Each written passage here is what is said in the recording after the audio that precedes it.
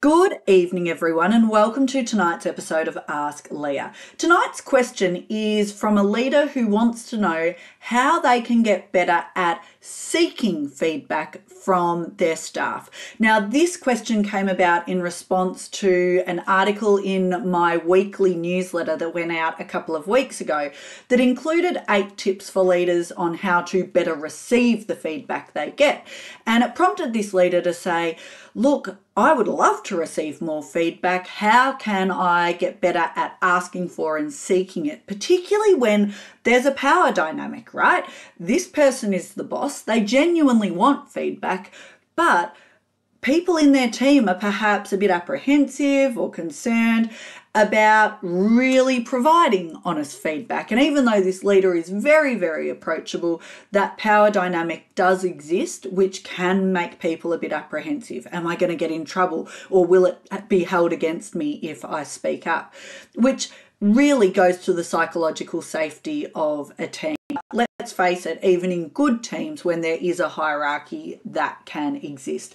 So a few things here on how we can better seek feedback. And seeking feedback is what great leaders do. They don't just wait for feedback, they actively seek it. So what can you do? First off, consider what feedback do you actually want? You know, just saying, has anyone got any feedback? It's too broad, it's too vague, and people will be apprehensive about asking questions or sharing their thoughts. You know, do you really want my feedback? Do you want positive feedback only, areas of improvement? So think about what you're actually after as a leader.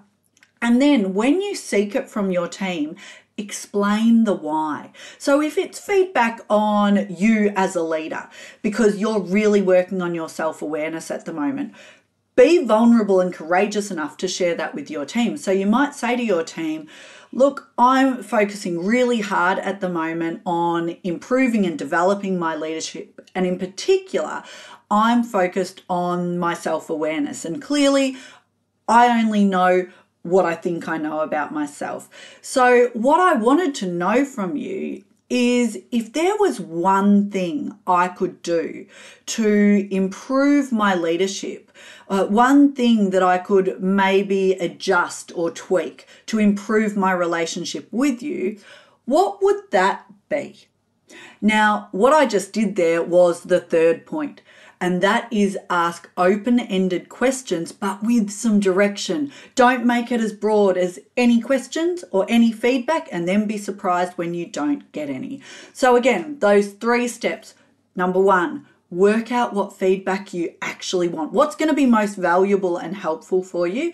2, explain the why to your team so that they're assured that, you know, this isn't a trick. You genuinely want this feedback. And what purpose does it serve? Because if they understand there's a purpose and it might even benefit them providing this feedback, they're more likely to do it. And that third point, ask open-ended questions with direction. And just to finish off, also consider how they can provide that feedback. Some people don't want to speak up in a group in front of their colleagues. So sure, it might be in a group discussion, but it might also be in those one-on-one coaching conversations that I am so often encouraging leaders to do, or it might even be an opportunity for a written submission or an email, because some people will be more comfortable with that. I hope that helps to the leader who asked the question. Thank you so much for sending that one in. I do love answering your questions. If you have a communication, leadership, emotional intelligence, self-management question you would like answered, send it through and I will do my best to answer it for you next week. Cheers.